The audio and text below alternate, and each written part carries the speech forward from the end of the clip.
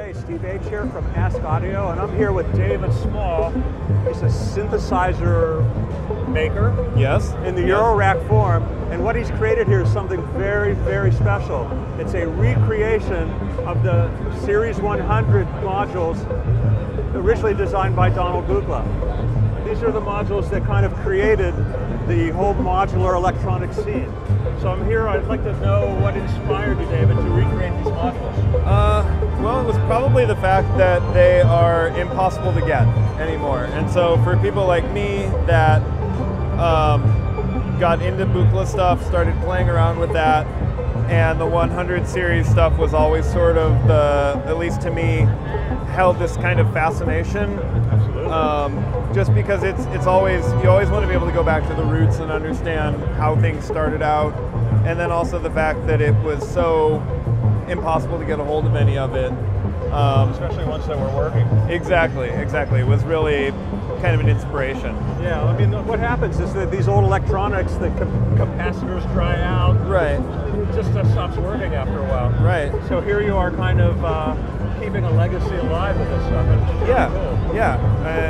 So how did you figure out how to model them, or what's your process?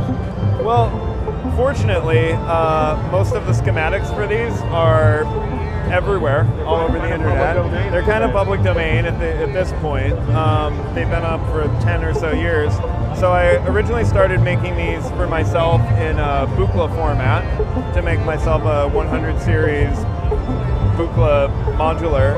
And after I did a bunch of them and played around with them, I decided that it's the kind of thing that people might be interested in seeing in Eurorack.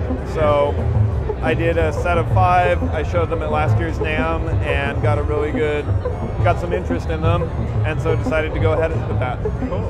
So how many modules do you have now? I currently have 6 modules that are out, and I've got another 5 to 6 that I've got in here at prototype form. Very nice.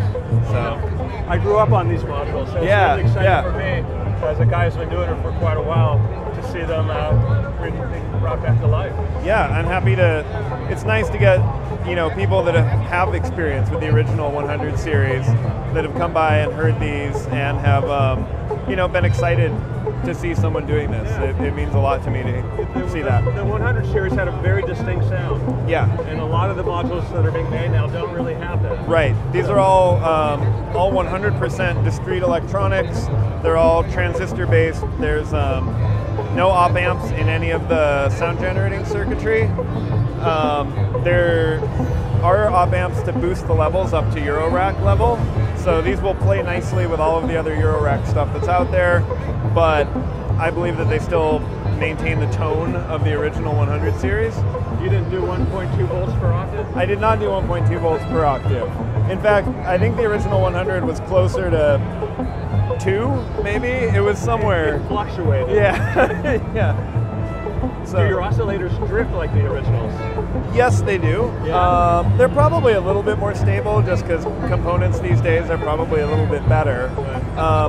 But these are all, I didn't change anything from the original schematics. And that was part of the charm. Right. I mean, they're true analog. We weren't playing tonal music on this. Exactly. It's okay if they drift. Exactly. Just like a string goes out of tune. Right. Oscillators are allowed to go out of tune. Exactly. You just retune it with your sequencer or the touch panel that you're using, and good to go. Very cool. Well, hey, thanks a lot. I'm really excited to see this. Cool. Thank you. Good luck with it. Thank you.